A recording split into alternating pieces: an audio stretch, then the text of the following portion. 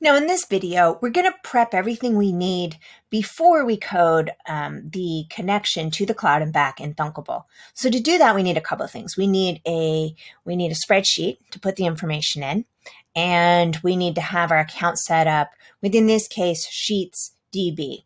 Okay, so here I am. I'm in my Greenhouse Monitor spreadsheet. This is Google Sheets, and I want to label my columns as the data I want to take in.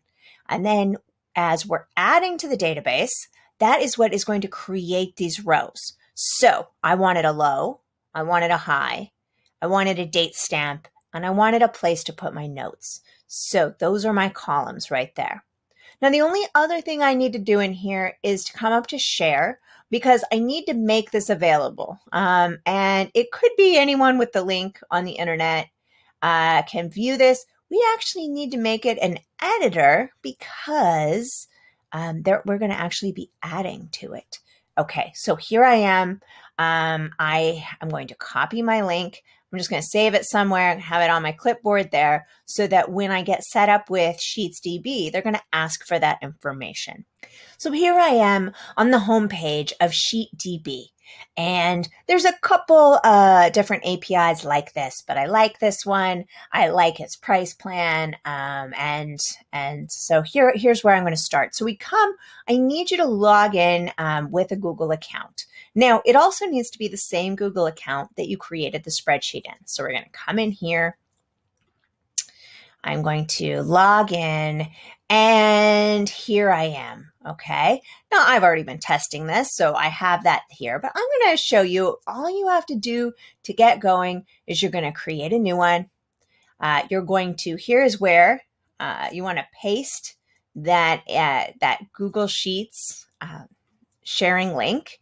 And then you hit this button, Create API, and bam, here we are. Now, it has the same name because it has the same name of the Google Sheet. Okay, and so I can come here. I can go to my API view, and okay, so I can edit the settings here. And these are the things that you can do with it, right? Now, I want creating tabs. I want it to be able to post.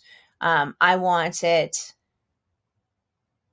to create and delete. Okay, so it's not going to create a whole new tab or do anything like that. And I can also come on here and have it do basic authentication, but that's if I wanted to sign in and out, all of that. I don't need that. I really need it to read, search, create, update, and delete. Okay, so if I didn't want anything deleted, I could undo that, but I'm going to keep my options open. I'm going to do that. I'm going to save my API. And so you can always see a few things. You can see in here, there's the settings. And if I come down here, this is my documentation. Okay, so here's my documentation that we reviewed this before. This is everything I need to know about SheetsDB. And what I'm going to be doing is I'm actually going to be posting. I'm going to be creating a row. That's exactly what I'm doing. Okay. And so it is telling me all about it here. And it is showing me that with this information right here, I can send to my database. Okay. So I'm going to copy this information because this is how I'm going to model the data that I send. And I'm going to cover what all this means in our next video.